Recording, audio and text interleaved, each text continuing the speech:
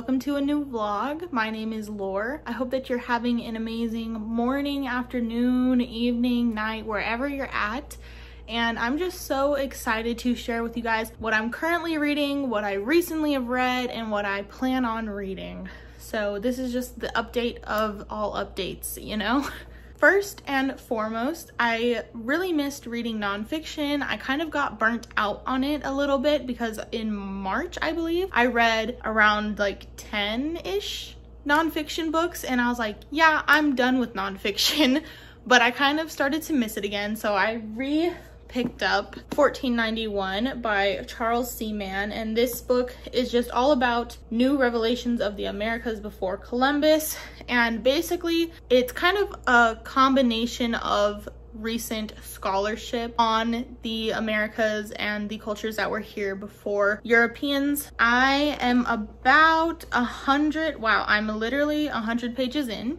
So that's cool. So far, I'm really enjoying this writing. I definitely think it is very easy to get into, especially if you're new to historical writing or nonfiction writing in general. This is definitely an easier one to pick up. And I love how he has just done all the research himself and combined it into this little book here. So it makes learning about the Western Hemisphere a lot easier. I've been annotating this a lot as I have been really enjoying it and really enjoying the information. I don't think I did have the right expectations going into this, because I originally thought it was going to focus solely on the people who were here and the ancient civilizations, things like that.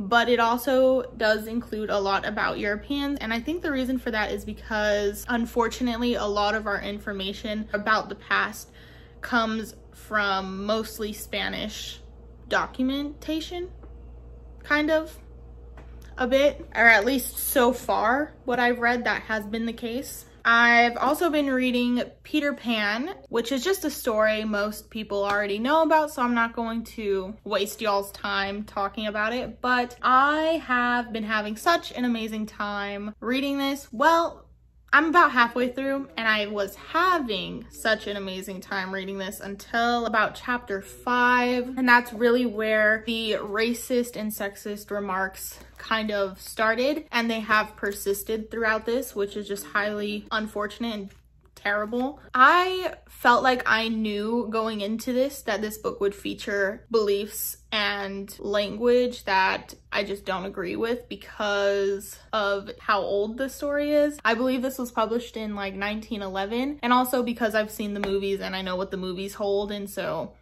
I'm not surprised, but it really does suck when a book that is just so magical and has such a great storyline is bogged down by the rhetoric that is used. So that's very unfortunate. I have been enjoying annotating this.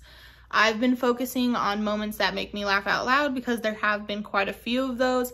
I've also been focusing on Peter's characteristics and how the author chooses to portray him. So I thought that was another interesting aspect to this as well. I've been listening to the soundtracks to the original Disney animated film, and then the 2003, I think it was, 2003 live action, which just adds a whole another level to the storytelling because it creates a very nostalgic feeling. It also creates, y'all know what I'm talking about. Y'all know what I'm talking about. We don't have to keep talking about this. I'm 50% into it. I think I'm actually, I'm on like chapter 8 or 9. This edition is the Starscape edition, illustrated by Charles Vess. And I must say, the artwork in this is quite frankly gorgeous.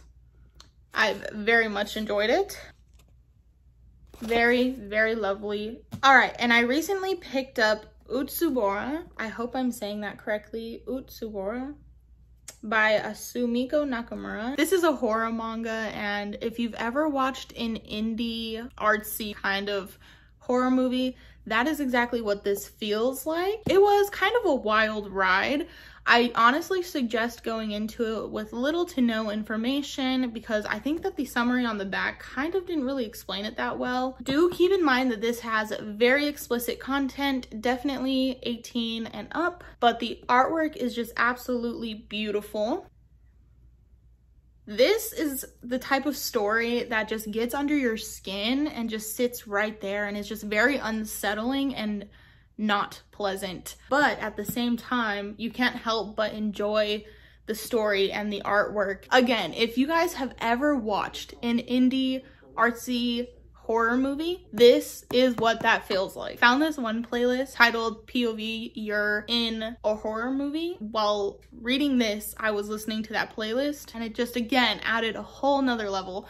Y'all start curating your reading and your lives to music. Finished the last volume of Perfect World, volume 12. This volume almost made me cry. No joke. This was just such an amazing end to such an amazing, cute romance series that follow the trials and tribulations of the two main characters in just such a magical way, to where everything has so much meaning, but it's also lighthearted and beautiful. I almost forgot to mention that I did borrow a digital copy of Lock Every Door by Riley Sager from my library, which is an adult horror, not horror. Why do I always struggle with that word? Horror, mystery, thriller type of book. And within this book, there's this really old, very weird building in Manhattan called the Bartholomew. And basically only the super elite and super rich live there. Well, our main character is offered a position to stay and house sit, more like apartment sit, one of the units, and she's gonna be paid a lot of money to do this. So she agrees like that, you know? And then things are just not as they seem, and it's very scary, very dangerous. I think I'm about 70% of my way through it. I'm having a good time while reading it, but nothing is gonna like stick with me forever, so it's kind of sitting middle of the road. I do want to see how it ends though. I very, very much do want to see how it ends. The only thing I plan on picking up for now is The Liminal Zone by Junji Ito, which I discussed in my last vlog. Again, I'm super excited to give him another go. I love his artwork a lot, and something about the design of this cover and this book called out to me, so I got it and I'm excited to jump into this. So yeah, I want to get into that, and I want to finish Peter Pan and, you know, of course, watch TV, watch movies, listen to great music, the usual, and I'll talk to you guys in a bit.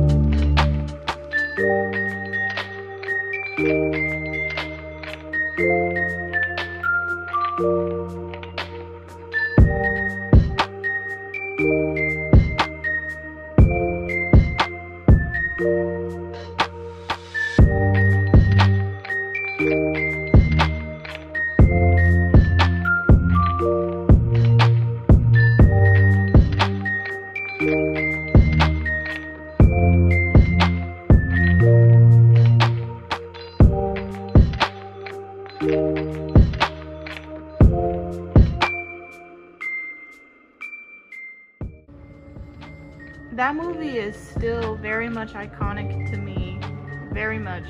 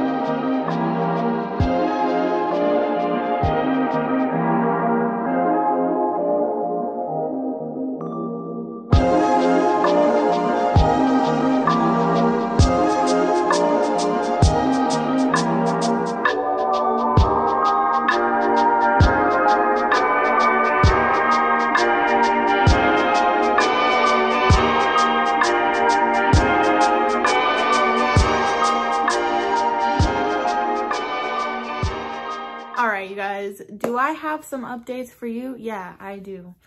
That was terrible. Okay.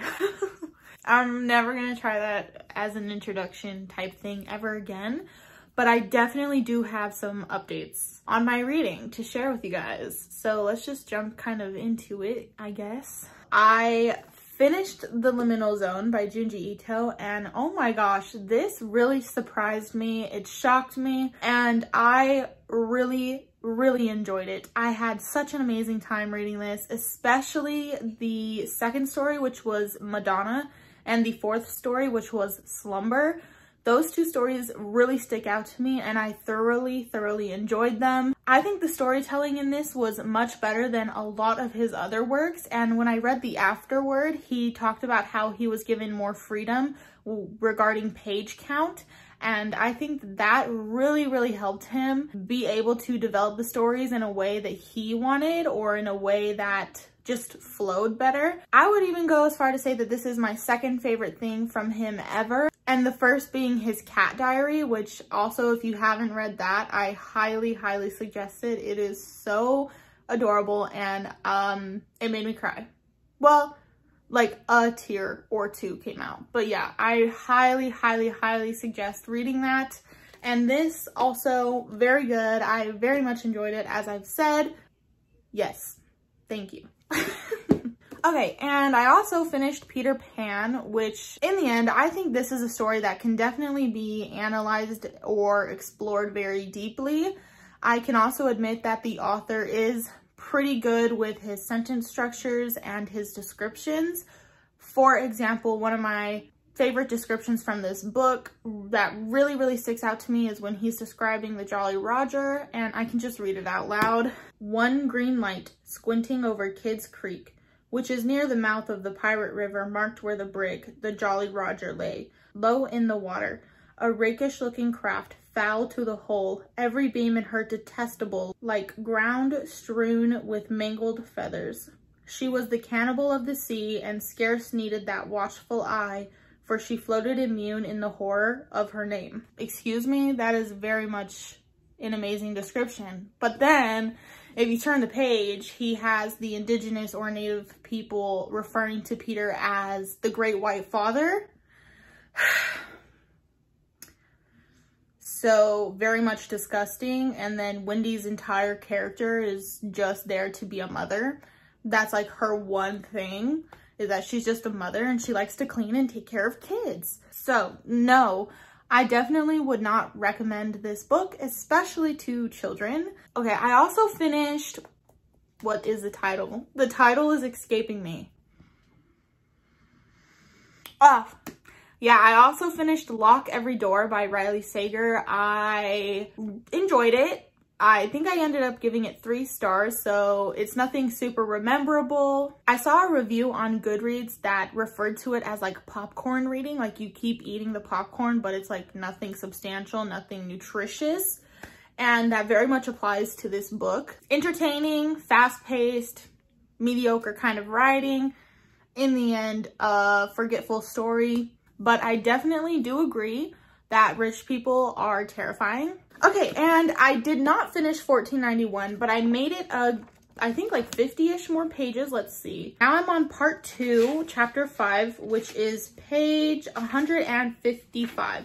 So I made it 55 more pages into this, which I would say is nice because there's so much information in this, and I am very much annotating it. I would say I'm annotating it very deeply, but that could all depend on who you are as a person or your annotation system. I'm definitely still enjoying this, and I will still be continuing to read this.